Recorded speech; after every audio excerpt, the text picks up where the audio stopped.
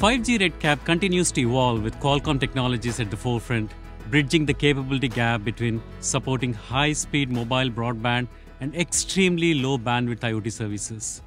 Thanks to RedCap's reduced complexity, devices can be smaller, more cost-efficient, and deliver longer battery life. Fueling the expansion of the 5G ecosystem is the Snapdragon X35 5G modem RF system, which is based on the 3GPP Release 17 global 5G standard. Together with mobile network operators, device OEMs, and service providers around the world, we enable a wide range of use cases. This demo shows how a 5G network can scale to support an order of magnitude more 5G devices with RedCap, while maintaining coexistence with other types of 5G devices and services. Our simulation setup operates in the 2.6 GHz band with 100 MHz of bandwidth. This urban macro layout has 21 cells with a 500-meter intersite distance. The baseline scenario has only eMBB devices with 4 devices in a cell. The network currently has moderate resource utilization. For many IoT use cases, deploying devices equipped with 5G RedCap modems is an ideal solution for power and cost efficiency. Let's see what happens when we add a large number of narrow bandwidth RedCap devices into this network.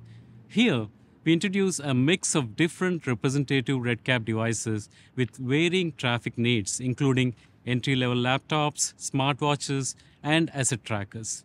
We can see that there is a small increase in network resource utilization and that the perceived throughput of the eMBB users is minimally impacted despite the substantial increase in the total number of devices served by the network. Here, let's look at each device category in more detail.